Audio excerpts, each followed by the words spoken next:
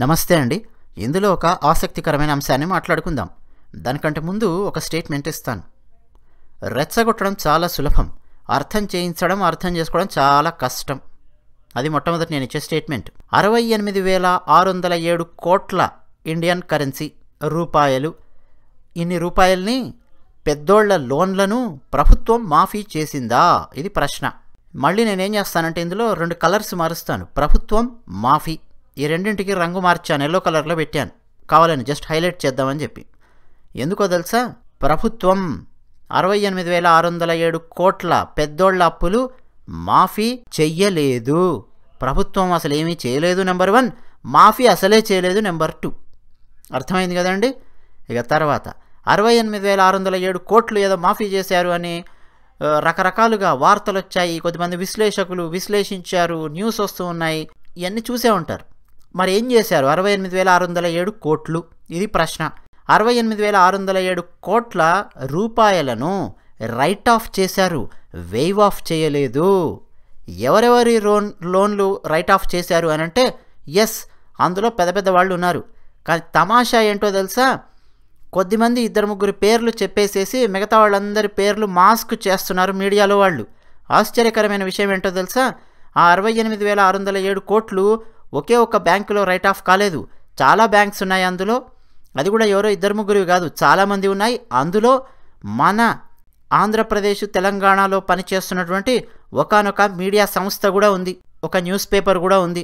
ఆ న్యూస్ పేపర్కు సంబంధించినటువంటి లోన్ కూడా అందులో ఉంది, దాదాపు 1000 కోట్లకు పైగా ఉంది లోన్. దాన్ని కూడా రైట్ ఆఫ్ చేశారు.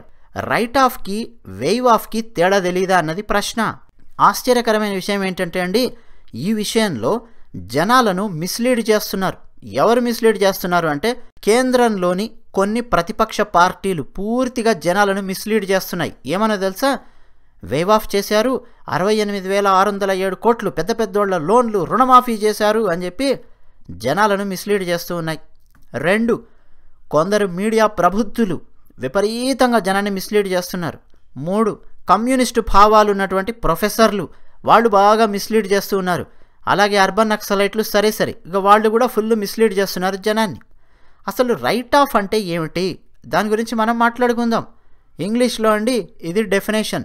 Right of is the reduction in the value of the assets that are present in the books of accounts of the company on a particular period of time and are recorded as the accounting expense against the payment not received or the losses on the assets. ఇది దాని definition. సరే, నేను దాన్ని సాధారణమైన భాషలోకి మార్చి చెప్పడానికి ప్రయత్నం చేస్తాను. ఇంకా రైట్ ఆఫ్ గురించి అండి నిర్మలా సీతారామన్ గారు లేటెస్ట్గా స్టేట్మెంట్ ఇచ్చారు. It is an act of prudence, not loan forgiveness అని చెప్పారు. దాని అర్థం ఏంటండి? మేము రుణమాఫీ చేయడం కాదురా బాబు, అది ఒక చర్య, కాన్షియస్గా తీసుకున్నటువంటి ఒక చర్య రైట్ ఆఫ్ అన్నది, వేవ్ ఆఫ్ కాదు అని చెప్పి ఆవిడ చెప్పారు. సాధారణంగా అండి బ్యాంకులే కాదు, వివిధ రకాల ఫైనాన్షియల్ ఇన్స్టిట్యూషన్స్ ఈ రైట్ ఆఫ్ అనే ఒక ప్రొసీజర్ను ఫాలో అవుతూ ఉంటాయి. ఎప్పుడు ఫాలో అవుతూ ఉంటాయంటే ఎవరికైనా లోన్స్ ఇచ్చినప్పుడు మళ్ళీ ఆ లోన్స్ తిరిగి రానప్పుడు ఎన్నో ప్రయత్నాలు చేస్తారు. ఆస్తులు జప్తు చేసుకోవడానికి ప్రయత్నం చేస్తారు, వార్నింగ్లు ఇస్తారు, సెక్యూరిటీ డిపాజిట్స్ అన్నీ తీసుకుంటారు, కొన్ని డిపాజిట్స్ని లిక్విడేట్ చేస్తారు, వాటిని ఏమేం చేయాలో అన్నీ చేస్తారు. చేసిన తర్వాత కూడా ఇంకా లోన్ వెనక్కి రాని పరిస్థితి ఉందనుకోండి, ఇక ఎగ్జాస్ట్ అయిపోయిన సిచ్యువేషన్ వస్తుంది. ఆ టైంలో ఏం చేస్తారంటే రైట్ ఆఫ్ అనేటటువంటి ఒక చర్య అనేది తీసుకుంటారు. ఆ రైట్ ఆఫ్ అనే చర్య వల్ల లోను రుణమాఫీ చేసినట్టు కాదు. చాలామంది ప్రొఫెసర్లు, చాలామంది తెలివితేటలు దొంగ తెలివితేటలు వాడుతున్నటువంటి వాళ్ళు కూడా ఉన్నారు, రిపోర్టర్స్. వాళ్ళు ఏం చేస్తున్నారంటే పెద్దోళ్ల రుణాన్ని మాఫీ చేశారు అని చెప్పి అబద్ధాలు చెప్తున్నారు. రుణమాఫీ అంటే వేవ్ ఆఫ్ అంటారండి, రైట్ ఆఫ్ అని చెప్పి పిలవరు. అకౌంటెన్సీలో బ్యాంక్ బ్యాలెన్స్ షీట్ను క్లీన్గా ఉంచడం కోసం రైట్ ఆఫ్ అనేది ఒక విధానం. రైట్ ఆఫ్ చేసిన డబ్బును బ్యాంక్ అకౌంట్ల gross and net non performing అసెట్స్లో చూపించరు. రైట్ ఆఫ్ చేసిన అమౌంట్ను భవిష్యత్తులో స్వాధీనం చేసుకుంటారు. ఈ రైట్ ఆఫ్ అనేది అకౌంటెన్సీలో ఎప్పటి నుంచో ఉంది, మన భారతదేశంలో కూడా ఎప్పటి నుంచో ఉంది. ఒకసారి స్క్రీన్ మీద నేను చూపిస్తున్నా చూడండి. అయితే ఒకప్పుడు డాష్ లేకపోవడం వల్ల ఏ బ్యాంకు ఎవరి లోన్స్ను ఎంత రైట్ ఆఫ్లో పెట్టాయో మనకు తెలిసేది కాదు. ఏంటా డాష్ అండి? ఆలోచించండి ఒకసారి. మీరు గూగుల్లో వెళ్ళి 1990లో ఎవరెవరి లోన్స్ను ఏ బ్యాంక్ ఎంత రైట్ ఆఫ్ చేసింది అంటే మీకు దొరకదు డేటా. 1960లో ఎంత అయింది? దొరకదు. 50లో ఏమైంది? 70 దొరకదు. ఎందుకు దొరకదు? ఒకప్పుడు ఆర్టీఐ అనేది లేదు. ఆర్టీఐ అనేది వచ్చిన తర్వాత సుప్రీంకోర్టు అన్నది రిజర్వ్ బ్యాంక్ ఆఫ్ ఇండియాకి అలాగే బ్యాంక్స్కి ఒక మార్గదర్శకాన్ని విడుదల చేసింది. సుప్రీంకోర్టు ఏం చెప్పిందంటే, మీరు ఎవరి లోన్స్ అయినా సరే రైట్ ఆఫ్ చేసినా, వెయివ్ ఆఫ్ చేసినా, అది కూడా right to the information act కింద ఎవరు ప్రశ్నించినా సరే వాళ్ళకి చెప్పండి అని చెప్పి సుప్రీంకోర్టు చెప్పింది. అందులో భాగంగా ఇప్పుడు మనకి డేటా తెలుస్తోంది. ఈ 68,607 కోట్లు రైట్ ఆఫ్ చేశారు కొద్దిమంది లోన్లు అని చెప్పి. అంతకుముందు ఎందుకు తెలిసేది కాదంటే ఆర్టీఐ లేదు. Simple answer. తర్వాత రైట్ ఆఫ్ చేయడం వల్ల ఏం జరుగుతుందయ్యా అంటే బ్యాంకు యొక్క ఓవరాల్ ట్యాక్స్ లయబిలిటీని రైట్ ఆఫ్ అనేది తగ్గిస్తుంది. When a non performing loan is return of, the lender receives a tax deduction from the loan value. ఇదొకటి బాగా గుర్తుపెట్టుకోవాలి. ఎవరైనా సరే బ్యాంకుకి లోన్లు కట్టని పరిస్థితి ఉంటే, బ్యాంకు ప్రయత్నం చేసి లోన్ మళ్ళీ తిరిగి రాకపోతే దాన్ని ఇంకా వెయివ్ ఆఫ్ చేయకుండా, మాఫీ చేయకుండా రైట్ ఆఫ్లో కనుక రాసి పెట్టారనుకోండి, ఏం జరుగుతుందయ్యా అంటే దాని మీద ఆ లోన్ వాల్యూ మొత్తం మీద ట్యాక్స్ డిడక్షన్ అనేది ఉంటుంది. బ్యాంకులు ఒక్కసారి ఆలోచించండి, మీరు రుణాలు ఊరికే ఇస్తాయా? ఇవ్వవు బ్యాంకులు రుణాలు. మీ దగ్గర సెక్యూరిటీ డిపాజిట్స్ ఏమున్నాయి, ఎవరెవరు ఏం పెట్టారో అన్నీ చూసుకొని బ్యాంక్స్ రుణాలు ఇస్తాయి. అవునా కాదా? బ్యాంకుతో రుణాలు తీసుకుంటారు, కంపెనీలు రన్ చేస్తారు, ఫుల్ లాభాలు వస్తాయి, బ్యాంకుకు డబ్బులు పే చేస్తూ ఉంటారు, అంతా బాగానే ఉంటుంది. మరి నష్టాలు వస్తాయండి కంపెనీస్కి. లాభం వచ్చినప్పుడు బాగానే హ్యాండిల్ చేస్తున్నారు, మరి నష్టం వచ్చినప్పుడు ఏం చేయాలి? ఆ మెకానిజంని బ్యాంకులలో ఎలా ప్రవేశపెట్టాలన్నది ఆలోచించాలి. అలాగే బ్యాంకులకు నష్టాలు వస్తే ప్రత్యామ్నాయం ఏమిటి అన్నది ఆలోచించి మేధావులు సలహాలు ఇవ్వాలి. అక్కడ చూపించాలి తెలివితేటలు. అసలు రైట్ ఆఫ్, వెయివ్ ఆఫ్ చిన్న ఎగ్జాంపుల్తో మీరే అర్థం చేసుకోవచ్చు. మీరండి మీ ఫ్రెండ్కి 1,00,000 రూపాయలు అప్పిచ్చారు. నేను ఇస్తాను, నీకు 1,00,000 రూపాయలు తిరిగి ఇస్తాను, ఒక 2 నెలల్లో ఇస్తానని చెప్పాడు. 2 నెలలు అయిపోయింది, మీ డబ్బులు మీకు తిరిగి రాలేదు. సరే కాన్లే ఇంకో నెల చూద్దాం అనుకున్నారు, నమ్మకస్తుడే కదా అని చెప్పి రాలేదు. మీరు ఫోన్ చేశారు, అడిగారు, ఇస్తాను కొంచెం సమస్య ఉన్నాయి కొన్ని అని చెప్పాడు. సరే ఇంకో నెల ఆగారు, రాలేదు. తర్వాత మీరు ఫోన్లు చేస్తున్నారు, మెసేజెస్ పెడుతున్నారు కానీ రిప్లై ఇవ్వట్లేదు. తర్వాత మీకు తెలిసింది ఏంటయ్యా అంటే వేరే దేశంలో ఉన్నాడనో తెలిసి ఉంటుంది, లేకపోతే పరిస్థితి బాగాలేదు అనైనా తెలిసి ఉంటుంది, మళ్ళీ మీకు ఇప్పట్లో లోను ఇచ్చే పరిస్థితుల్లో లేడు అన్న విషయం మీకు అర్థమైపోయి ఉంటుంది. ఇప్పుడు ఏం చేయాలి? మీరు మీ అకౌంటెన్సీలో, మీ పుస్తకంలో మీరు రాసుకునేటప్పుడు, ఇదిగో నాకు ఇంత ఆస్తి ఉంది, ఇంత అప్పులు ఉన్నాయి, నా దగ్గర ఇంత బంగారం ఉంది, ఇవన్నీ మీరు ఒక చిన్న బుక్లో రాసుకుంటున్నారు అనుకోండి. ఇప్పుడు మీరు ఏం రాయాలండి దాన్ని? ఆ 1,00,000 రూపాయలని ఏం రాయాలి? సాధారణంగా అకౌంటెన్సీ పరిభాషలో తిరిగి రాని బాకీలు అని చెప్పి కొన్ని ఉంటాయి. అంటే ఇంకా ఆ బాకీ తిరిగి రాలేదు, వస్తుంది ఎప్పుడో, మీకుంది ఆశ, కానీ ప్రయత్నం చేస్తున్నారు కానీ అతను ఇవ్వట్లేదు, ఇస్తాడో లేదో తెలియదు, చూస్తున్నారు ఇంకా. ఇప్పుడు మీరేం చేయాలి? ఇక తిరిగి రాదు అని చెప్పి రాసుకోవాలా? సరే మీ ఫ్రెండ్కి నువ్వు నాకు ఇవ్వాల్సిన అవసరం లేదు, నేను నీకు లోన్ వెయివ్ ఆఫ్ చేస్తున్నానని చెప్పాలా? లేకపోతే భవిష్యత్తులో నాకు ఇది ఖచ్చితంగా తిరిగి వస్తుంది అని చెప్పి దాన్ని సెపరేట్గా రాసి పెట్టుకోవాలా? ఆలోచించండి. మీ ఫ్రెండ్ మీకు కాంటాక్ట్లోకి వచ్చాడు, వచ్చి అరే ఇప్పుడు నేను ఇవ్వలేని పరిస్థితుల్లో ఉన్నానురా, ప్రస్తుతం నాకు ఈ సమస్యలు వచ్చాయి అని చెప్పి చెప్పాడు. బట్ ఎప్పుడు ఇస్తాను అనేది ఇంకా చెప్పట్లేదు. సో ఏం చేస్తారు మీరు? రైట్ ఆఫ్ అని చెప్పి ఒక పక్కన రాసి పెట్టుకుంటారు. అంటే దాని అర్థం ఏంటో తెలుసా? వీడు మళ్ళీ నాకు ఎప్పుడో ఒకసారి ఇస్తాడు, డబ్బులు వస్తాయి, ఎప్పుడు వస్తాయో ఇంకా నాకు తెలియదు. అర్థమవుతుంది కదా? అలా మీరు రైట్ ఆఫ్ అని చెప్పి రాసి పెట్టుకుంటున్నారు తప్ప వెయివ్ ఆఫ్, రుణమాఫీ అని చెప్పి మీరు రాసుకోవట్లేదు. మీరు ఇక వద్దు, నాకు డబ్బులు ఇవ్వాల్సిన అవసరం లేదు, నేను నిన్ను ఆ డబ్బుల నుంచి అంటే ఈ అప్పు నుంచి విముక్తుడిని చేశాను పో అన్నారనుకోండి, దాన్ని రుణమాఫీ అంటారు, వెయివ్ ఆఫ్ అంటారు అకౌంటెన్సీ పరిభాషలో. ఇప్పుడు కేంద్ర ప్రభుత్వం కానీ బ్యాంకులు కానీ ఈ 68,000 కోట్ల రూపాయలని వెయివ్ ఆఫ్ చేయలేదు, రైట్ ఆఫ్ చేశారు. ఆ విషయాన్ని దాచిపెట్టి కావాలని చెప్పండి ఉద్దేశపూర్వకంగా కేంద్ర ప్రభుత్వం మీద బురద చల్లడానికి కావచ్చు, బ్యాంకింగ్ వ్యవస్థ మీద బురద చల్లడానికి కావచ్చు, ఇష్టం వచ్చినట్టు మాట్లాడుతున్నారు కొందరు.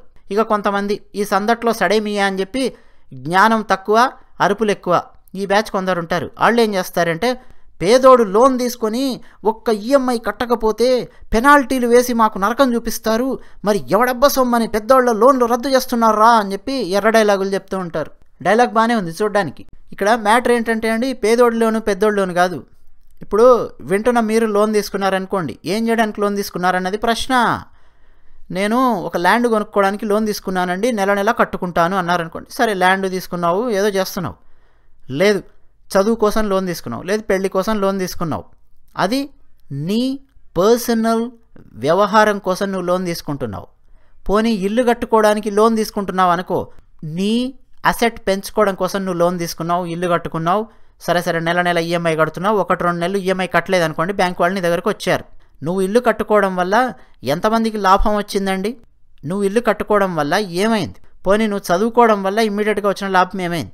కంపెనీలు పెట్టే వాళ్ళ పరిస్థితి ఎలా ఉంటుందంటే, సేమ్ మీరే ఊహించండి. ఒక బ్యాంకు దగ్గరికి వెళ్ళారు, సార్ నా దగ్గర ఈ నాలెడ్జ్ ఉంది, నేను ఈ ప్రోడక్ట్ నేను తయారు చేస్తున్నాను, నాకు కస్టమర్స్ని కూడా తెచ్చుకునే సత్తా ఉంది, ఇగో ఇంతమంది కస్టమర్స్ ఉన్నారు, ఈ ఎంప్లాయీస్ని నేను తీసుకోబోతున్నాను, 10 కోట్ల రూపాయలు నా దగ్గర ఉన్నాయి, నేను క్యాపిటల్ పెడతాను, నాకు మీరు 30 కోట్లు ఇవ్వండి, 40 కోట్లతో నేను ప్రొడక్షన్ స్టార్ట్ చేస్తాను, ఇదిగో ఈ ప్రోడక్ట్స్ నేను అమ్ముతాను, దీనివల్ల నాకు లాభమే రావడమే కాకుండా నేను 200 మందికి నేను ఎంప్లాయ్మెంట్ ఇస్తాను అని చెప్పి మీరు చూపిస్తారు.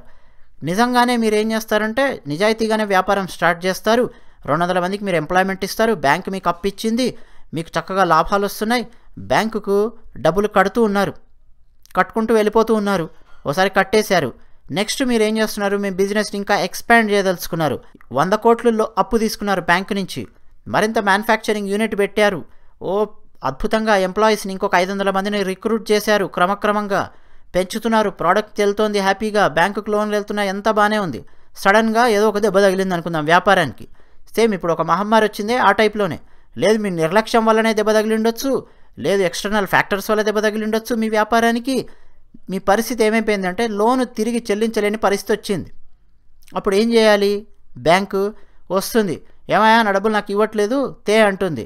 తర్వాత క్రమక్రమంగా ఏం చేస్తారు, మీరు ఇంతమందికి ఎంప్లాయ్మెంట్ ఇచ్చారు కాబట్టి, మీ కంపెనీ మీద ఇంతమంది ఎంప్లాయీస్ ఆధారపడి ఉన్నారు కాబట్టి, మీరు ఎంతో రెవెన్యూను దేశంలో జనరేట్ చేశారు కాబట్టి, మీకు ఇచ్చేటటువంటి లాభాలు వేరే రకంగా ఉంటాయి. ఎందుకు పెద్దవాడిని ఒక రకంగా పేదవాడిని ఒక రకంగా చూస్తుంది ఆ బ్యాంకు అని అంటే, ఇక్కడ పెద్దవాడు పేదవాడు కాదు మ్యాటరు, ఆ డబ్బుతో నువ్వేం చేస్తున్నావు అన్నది అసలు మ్యాటర్. అందులో నుంచే అకౌంటెన్సీ ప్రిన్సిపల్స్, అందులో నుంచే కార్పొరేట్స్కి ఇచ్చేటటువంటి బెనిఫిట్స్ ఇవన్నీ కూడా రాయబడి ఉన్నాయి.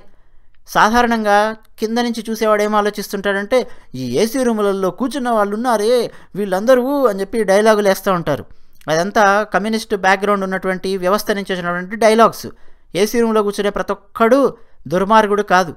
క్యాపిటలిజం ఏం చెప్తుందయ్యా అంటే, ప్రతి ఒక్కడు ఏసీ రూమ్లో ఎందుకు కూర్చోలేడు, కష్టపడితే ఎందుకు సమాజాన్ని పైకి తీసుకురాలేము, ఎందుకు సమాజంలో ఎంప్లాయ్మెంట్ సృష్టించలేము, ఎందుకు డబ్బుల్ని ఒకరి చేతుల్లోంచి ఒకరి చేతుల్లోకి వెళ్ళేలా చెయ్యలేము అని చెప్పి క్యాపిటలిజం ఆలోచిస్తుంది. కమ్యూనిజం బ్యాక్గ్రౌండ్ నుంచి వచ్చినటువంటి వ్యవస్థ ఏం ఆలోచిస్తుంది అయ్యా అంటే, ఎంతసేపు ప్రభుత్వాన్ని నిందిద్దామా, సిస్టమ్ని నిందిద్దామా, ఏమేం చేద్దామని ఆలోచిస్తుంది. ఈ రెండు కాకుండా మధ్యలో నిలబడి ఆబ్జెక్టివ్గా ఆలోచించేవాడు ఏం ఆలోచిస్తాడంటే, అయ్యా ప్రభుత్వం ఎంత బాగానే చేస్తున్నారు, ఇగో ప్రైవేట్ కంపెనీలో పలానా సమస్యలు ఉన్నాయి, ఈ విధంగా కనుక మనం హ్యాండిల్ చేస్తే చాలా టైట్గా మనం బిగించవచ్చు వ్యవస్థను అని చెప్పి వాడు ఆలోచిస్తాడు. వ్యవస్థను మనం ఎంత టైట్గా బిగిస్తున్నా ఏవో లూప్ హోల్స్ ఉంటూనే ఉంటాయి. అది వ్యవస్థలో ఉన్నటువంటి సమస్య. ఒక భారతదేశమే కాదు, ఏ వ్యవస్థ అయినా సరే. పోనీ ఈ బ్యాంకులు కార్పొరేట్లకు కానీ ఇలాగే, ఇప్పుడు నేనే చెప్పాను మీకు 10 కోట్ల రూపాయలు మీరు మీ దగ్గర ఉంటే 30 కోట్లు తీసుకొని వ్యాపారం స్టార్ట్ చేస్తున్నారు అని చెప్పి సెక్యూరిటీస్ ఏమేమి పెట్టాలన్నీ పెట్టారు. దాన్ని టైట్ చేసింది అనుకోండి బ్యాంకు, అంటే ఎవరైనా సరే ఎంప్లాయ్మెంట్ను క్రియేట్ చేయగలిగే సత్తా ఉన్నటువంటి వాళ్లకు లోన్లు ఇవ్వడం తగ్గించాయి అనుకోండి బ్యాంకులు. తర్వాత ఏం జరుగుతుందో తెలుసా, ఈ డబ్బులు పెట్టే వాళ్ళందరూ వేరే దేశానికి వెళ్తారు. ఏ దేశంలో అయితే బ్యాంకింగ్ రూల్స్ మనకు అనుకూలంగా ఉన్నాయి అని అనుకుంటారో పెట్టుబడులు పెట్టేవాళ్ళు, వాళ్ళందరూ అక్కడికి వెళ్ళిపోతారు. ఏమవుతుందయ్యా అంటే నిరుద్యోగం క్రమక్రమంగా పెరుగుతుంది. ఇవన్నీ బ్యాలెన్స్ చేయాలి అంటే ఏం చేయాలంటే, వ్యవస్థలో ఏమైనా లోపాలు ఉన్నాయా, బ్యాంకింగ్ వ్యవస్థలో ఏమైనా లోపాలు ఉన్నాయి, అంతర్జాతీయంగా ఏం చేస్తున్నారు, దాన్ని అనుసరించి అనుగుణంగా సెట్ చేసుకోవాలి తప్ప, ఇలాంటి రైట్ ఆఫ్ చేసింది బ్యాంకు అనంగానే వెంటనే లేచి పేదోడు లోన్ తీసుకుంటే ఈఎంఐ కట్టకు, ఈ డైలాగ్ లేయడం అనేది కరెక్ట్ కాదు. లోన్ ఎందుకు ఇస్తున్నారు, ఎవరికి ఇస్తున్నారు, ఆ లోన్తో నువ్వు ఏం చేస్తున్నావు అన్న దాని మీద నీకు ఇవ్వబడేటటువంటి ఎగ్జంప్షన్స్ ఆధారపడి ఉంటాయి. ఇక్కడ మ్యాటర్ ఏంటో తెలుసా అండి, బ్యాంకులు లోన్లు ఇస్తూ ఉంటాయి కదా, దాదాపు 90% మంది, రాసుకోండి 90% మంది, పోనీ 85 నుంచి 90% మంది లోన్లు చక్కగా బ్యాంకులకు తిరిగి చెల్లిస్తూ ఉన్నారు మన భారతదేశంలో. చాలా చక్కగా నడుస్తోంది బ్యాంకింగ్ వ్యవస్థ, బ్యాంకింగ్ రంగం అనేది. ఎన్ని కుదుపులు వచ్చినా సరే తట్టుకొని నిలబడగలిగేటటువంటి సత్తాతో రన్ అవుతోంది బ్యాంకింగ్ వ్యవస్థ అనేది. ఏ బ్యాంక్ అయితే దానికి మించి వెళ్ళిందో అలాంటి బ్యాంక్స్ కొలాప్స్ అయినటువంటి పరిస్థితి ఉంది మన దేశంలో, ఈ మధ్య కాలంలో మనం చూసాం. సో అటువంటివి రాకుండా ఉండడం కోసం అకౌంటెన్సీ పరిభాషలో రైట్ ఆఫ్ అనేది చేసుకుంటూ ఉన్నారు తప్ప, ఇక్కడ కేంద్ర ప్రభుత్వం ఏదో వచ్చి పేదోడి డబ్బులు తీసుకెళ్ళి ఎవడికో పెట్టడాలు, ఏదో చేయడాలు అవన్నీ ఏం లేవు. ఇక్కడ మనం అర్థం చేసుకునేటటువంటి దాన్ని బట్టి ఆధారపడి ఉంటుంది అన్నది నా పాయింట్. మరి మీరు ఈ విషయాలు అర్థం చేసుకునేటప్పుడు అండి, అబద్ధాలు ప్రచారం చేస్తున్నటువంటి ప్రొఫెసర్లు ఉన్నారు మన సమాజంలో, అబద్ధాలు ప్రచారం చేస్తున్నటువంటి మీడియా వాళ్ళు ఉన్నారు, అబద్ధాలు ప్రచారం చేస్తున్నటువంటి స్వంత ఎజెండా ఉన్నటువంటి వివిధ పార్టీల వాళ్ళు ఉన్నారు. వాళ్ళందరి నుండి తస్మాత్ జాగ్రత్తగా ఉండండి. కేంద్ర ప్రభుత్వం ఏదైనా నిర్ణయం తీసుకుందనుకోండి, అందులో ఏమన్నా సమాజానికి సమస్యలు సృష్టించేటటువంటి నిర్ణయాలు ఉన్నాయనుకోండి, లెఫ్ట్ అండ్ రైట్ తీసుకొని తీరాల్సిందే ఎవరమైనా కానీ ఎప్పుడైనా సరే అండి, మన ఆలోచన విధానం అనేది లాజిక్ నుంచి స్టిమ్యులేట్ అవ్వాలి తప్ప ఎమోషన్ నుంచి స్టిమ్యులేట్ అవ్వడం, లేకపోతే ప్రిజుడైజ్ నుంచి స్టిమ్యులేట్ అయ్యింది అని అనుకోండి, మన లాజిక్ అనేది మనం సరిగ్గా ఆలోచించలేము అన్నది వాస్తవం. ఇక్కడ 10 మంది ఎగవేతదారులు 68,000 కోట్లు మనకు కనిపిస్తూ ఉన్నాయి. కానీ కట్టినటువంటి వాళ్ళు లక్షల కోట్లు, 6 లక్షలు 60 లక్షల కోట్లు తిరిగి కడుతూ ఉన్నటువంటి వాళ్ళు సంవత్సరాల తరబడి నుంచి కార్పొరేట్ వ్యవస్థ ఎంతో ఉన్నది మన భారతదేశంలో, ప్రైవేట్ వ్యవస్థ ఉన్నది, తిరిగి కడుతున్నారు వాళ్ళందరూ. సో ఎవరో కొద్దిమంది కట్టలేదు, వాళ్ళని తీసుకెళ్ళి రైట్ ఆఫ్లో పెట్టారు, ఒక టెక్నిక్ ఏదో ఉపయోగిస్తున్నారు అని చెప్పి దాని మీద మనం రెచ్చిపోవాల్సినటువంటి అవసరం లేదు. ఈ దేశంలో ఎవరెవరికి ఏ ఎగ్జంప్షన్స్ ఇవ్వాలో ఆయా ఎగ్జంప్షన్స్ అనేవి ప్రభుత్వాలు ఆయా స్థాయిల్లో ఇస్తూనే ఉన్నాయి. ఎస్, బీజేపీ ఉన్నా కాంగ్రెస్ ఉన్నా ఎవరున్నా కానీ మన భారతదేశంలో కార్పొరేట్లకు ఇవ్వాల్సినటువంటి ఎగ్జంప్షన్ ఇస్తూనే ఉంటారు, ఇచ్చి తీరాల్సిందే. ఇవ్వలేదు అని అనుకోండి, డెఫినెట్గా రాసుకోండి, మన దేశం నుంచి కంపెనీలు పెట్టుబడిదారులు ఏమవుతారయ్యా అంటే ఏ దేశాలలో పెట్టుబడులు పెట్టగలరో ఆయా దేశాలకు వలస వెళతారు. It's as simple as that. ఒక వ్యక్తి వ్యాపారంలో లాభాలు ఎలాగైతే వస్తాయో నష్టాలు కూడా అలాగే వస్తాయి. నష్టాలు వచ్చినప్పుడు వాడు బ్యాంకుకి తిరిగి డబ్బులు చెల్లించలేని పరిస్థితి వస్తుంది. మరి దాన్ని ఎలా హ్యాండిల్ చేయాలి అన్నది బ్యాంకింగ్ వ్యవస్థలో ఉన్నటువంటి మేధావులు ఆలోచించాలి. ఎవరైనా సలహాలు ఇవ్వగలిగితే దాని మీద సలహాలు ఇవ్వాలి. ప్రతి ఒక్కడు ఏం మాట్లాడతాడు అంటే మన దేశంలో అసలు వ్యాపారం నష్టం లేకుండా చేయాలని మాట్లాడతాడు. ఒక్కొక్కరికి ఇప్పుడు మనం ఎవరికైనా సరే అలా మాట్లాడే వాళ్లకు కొన్ని డబ్బులు ఇద్దాం, ఏమేమి వ్యాపారం చేస్తారో చూడండి, ఎంత రెవెన్యూ జనరేట్ చేస్తారో, ఎంత ఎంప్లాయ్మెంట్ క్రియేట్ చేస్తారో ఆలోచించండి, మీకు తెలుస్తుంది. వ్యాపారం ఎలా చేయాలో, బ్యాంకింగ్ రంగం ఎలా రన్ చేయాలో సలహాలు ఇవ్వండి అంటే 100 మంది ఉంటారు లైన్లో. అసలు వ్యవహారం వచ్చే దగ్గర చతికిల పడతారు. ఇది దేశం పరిస్థితి. అబద్ధాలు ప్రచారం చేస్తున్నటువంటి వాళ్ళ నుంచి చాలా జాగ్రత్తగా ఉండండి. మన దేశంలో బ్యాంకింగ్ రంగం అనేది అద్భుతంగా పనిచేస్తుంది. Of course లోపాలున్నాయి. వివిధ దేశాలలో చాలా బ్యాంకింగ్ రంగంలోని లోపాలు, వ్యవస్థలు ఎన్నో ఉన్నాయి. అయినా సరే మన దేశం చాలా అద్భుతంగా పనిచేస్తుంది. బ్యాంకింగ్ రంగంలో లోపాలున్నాయి, వాటిని ఎలా సవరించగలము అనేది మనం ఏమైనా సలహాలు ఇవ్వగలిగితే బాగుంటుందన్నది నా ఆలోచన. ఇప్పుడు కేంద్ర ప్రభుత్వం కానీ అఫ్ కోర్స్ బ్యాంకింగ్ వ్యవస్థలో రైట్ ఆఫ్ చేశారు, వేవ్ ఆఫ్ చేయలేదు. అది కూడా ఎప్పుడు చేశారయ్యా అంటే September 30th, 2019 ఆ టైంలో ఉన్నటువంటి డేటా అది ఇప్పుడు బయటకు వచ్చింది. ఆర్టీఐ వల్ల ఆ ఇన్ఫర్మేషన్ అనేది బయటకు వచ్చింది అంతే. సో దాదాపు అన్ని బ్యాంకుల్లోనూ అన్ని బ్రాంచుల్లోనూ ఉంటుందండి. అప్పులు కట్టేవాళ్ళు ఉంటారు, కట్టలేని వాళ్ళు ఉంటారు. మన దేశంలో అప్పులు తిరిగి కడుతున్నటువంటి వాళ్ళ సంఖ్య ఎక్కువ, అది మాత్రం నిజం.